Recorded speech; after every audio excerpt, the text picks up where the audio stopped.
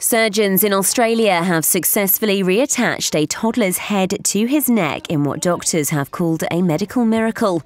The second I pulled him out, I knew that his neck was broken. It is a miracle. Doctors in Brisbane carried out the procedure on 16-month-old Jackson Taylor after he was in a near-fatal crash with his mother and sister. According to local media, Jackson's head separated from his neck in the crash, an injury known as an internal decapitation. He was airlifted to hospital where a team of surgeons performed the 6-hour surgery to reattach the head to the spine. The doctor leading the team, known as Australia's godfather of spinal surgery, used a halo device to hold his skull still while reattaching his vertebrae using a tiny piece of wire. A lot of children wouldn't survive that injury in the first place.